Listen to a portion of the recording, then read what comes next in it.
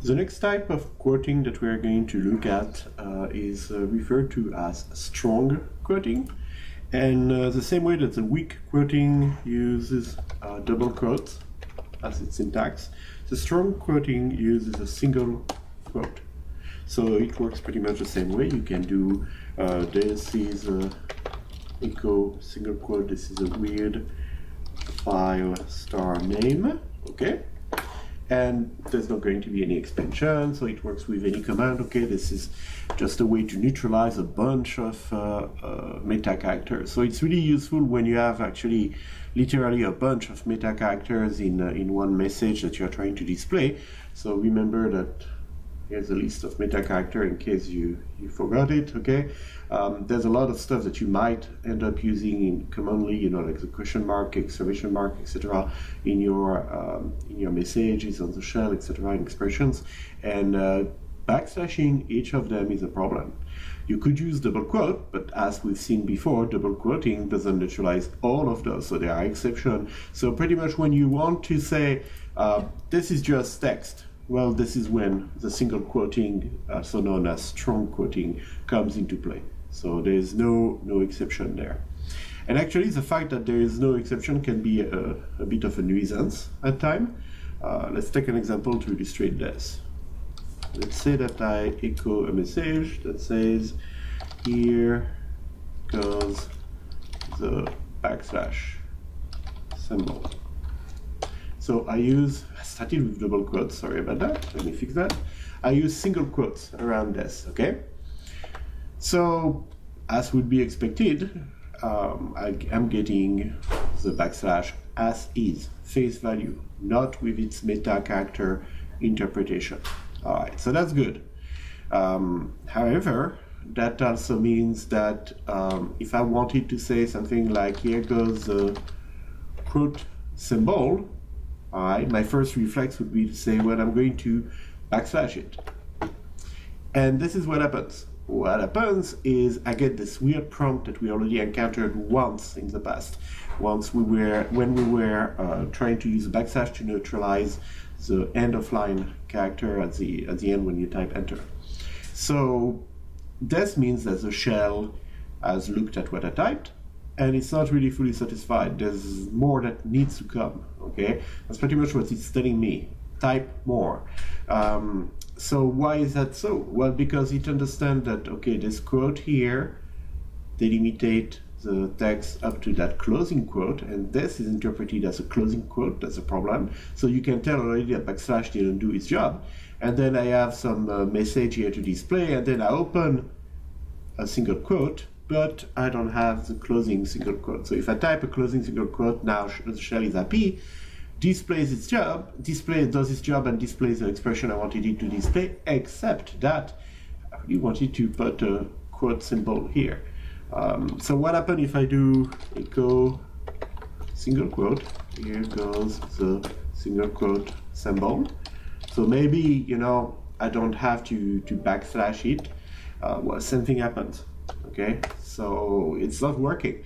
That means that the single quote is not escaped by the usual way, okay, that we used before. And if I don't even try to escape it, well, bottom line is that it's not escaped. So it's either I try to escape it, but it doesn't escape, or I don't try to escape it, and so it's not escaped. So we're kind of stuck here. So how do I display a single quote inside an expression like that? The answer is easy. You don't. But we still need to find a way to do it. So you don't display it inside a single quote expression. So here goes, and single quote here cannot be here, cannot be inside the expression. So to be able to display a message that says, here goes the single quote symbol, I need to close here my my single quote expression. I need to reopen it here and let it close at the end. So I have two segments, okay? I have the first part of the message that is, here goes the, and that's it.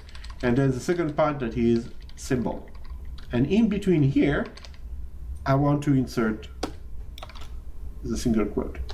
But now please notice I am not inside, you know, the boundaries of a strong quoting expression. Okay, there's one here, there's one here. So I am like here, like I'm just like where I would be if I was typing this. Right? And obviously it's not going to work because that's the way that you open a single quote. So now the shell is going to wait for me to close it. It's going to find this one and interpret it as a closing one, and then it's going to find this and interpret it as an opening one, and then tell me, well, you need to type more, and that doesn't work. So I need to do one more thing here. So one more thing I need to do is, because this single quote here is outside any strong quoting expression, I can revert back to backslashing it. So if I backslash it, I'm saying, okay, I want you to echo something, and this something is going to go through different substitution in the shell to give me the final result. This first part here is a single quote expression, so it's going to result in here goes the. No meta character to neutralize, but if there was any, they would be neutralized. This part here, same thing. Sorry, this part right here. And then this backslash single quote here in the middle, well, it's just another expression, but this time I'm not using double quote, I'm not using single quote to neutralize meta character, I'm just using the backslash. So backslash single quote results in single quote. And you can see that this is indeed what's going to be displayed on the screen. So single quotes are very useful.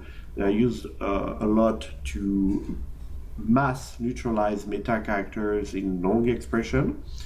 Just be careful about two things. Okay, so the one little difficulty here, if you want to display a single quote inside of a single quoted expression, you can't. You have to work around that. Okay.